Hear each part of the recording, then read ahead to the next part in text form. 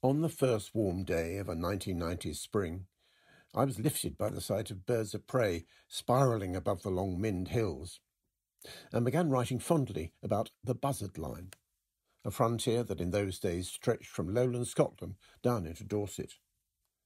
Those meditative shapes above the hills were a sure sign one had passed into the west.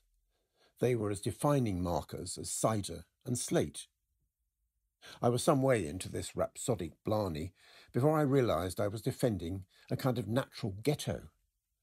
Buzzards had only been western creatures for 150 years, driven out of the rest of Britain by the game bird industry.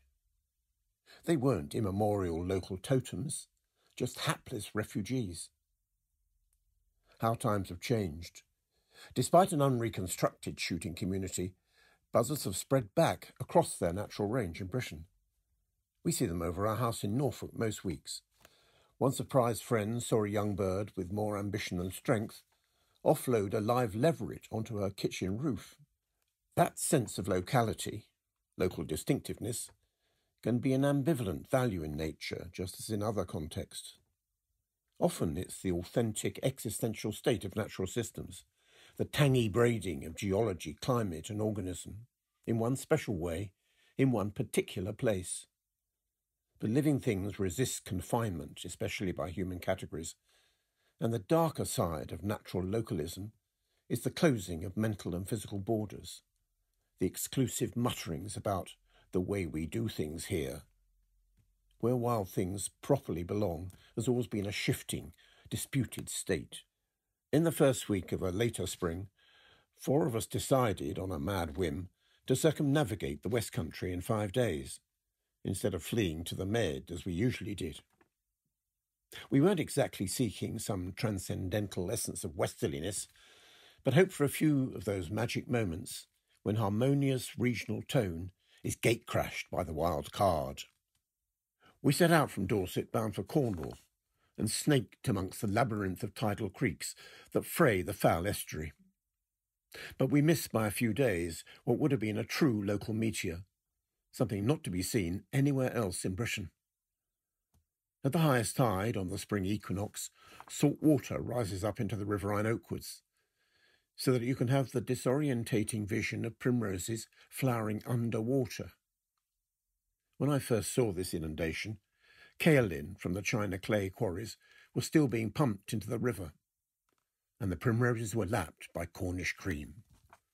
But we were on time for the wild daffodils along the River Tane, miles of them in drifts and tufts and rivulets, the very same species that William and Dorothy Wordsworth had seen in the Lake District on April the 15th, 1802. They weren't dancing like the Lakeland bunch, but even motionless. I don't think they have a rival as the most sharply beautiful wildflowers in Britain. The soft primrose yellow of the ruff, the way the 6 petals of them are slightly cupped round the trumpet, the pertness of them, the lean of one stalk away from the other. Some gardening writers still insist that anything as elegant as this must be a cultivated escape. But John Gerard described them as common everywhere in England in the 16th century. The pubs in the city of London were decked out with them at Easter. The wild daff, the Lent lily, is another depleted native elbowed west. We moved east through North Exmoor, new territory to me, but its dirt lanes and wild woodland reminding me of Appalachia. It was thick with beech.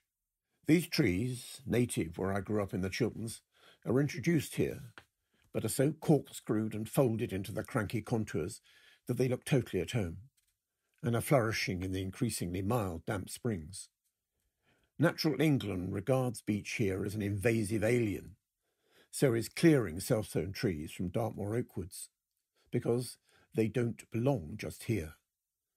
As if the world outside had any time for such ecological puritanism. Our last lap home was through the Somerset levels, and in a moment of sublime serendipity we heard the baroque trumpeting and then saw the lift-off of nearly 50 cranes, their 7-foot wing crown making it seem as if they were sculling through the air. 100 of these birds, reintroduced via continental eggs after an absence of 4 centuries, another symbol of the level's rehabilitation. In Norfolk, Cranes arrived of their own accord in 1979. But anyone who sees these awesome creatures, ancient residents driven to extinction, returned as stopped-off migrants and then as reintroductions, will find it hard to quibble about their proper place. Cranes are also beginning to return to the fens, that huge area of flatland just inland from the Wash. The fen country is a supreme example of an area of intense local distinctiveness which became a barren ghetto and is now reviving again. In the Middle Ages, it was a rich ecoregion, a vast swamp abounding with bitterns, otters, fish-eagles, where the inhabitants lived in houses on stilts and followed an almost hunter-gatherer existence, preying on fish and wildfowl. From the 15th century, it was progressively drained and turned into ploughland. It still has a powerful aura dictated by the imperatives of sky, wind and water. But it's now an impoverished landscape, its old liveliness ploughed and sprayed into oblivion. It's a bleakness that affects people as well as nature.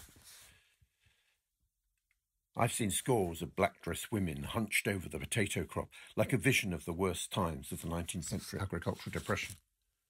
And a few hundred yards away, signs warning passers-by to stay off the fields because of the deadly poisons. A precocious writer in 1899 saw a vision that would be apposite today. All is now gone.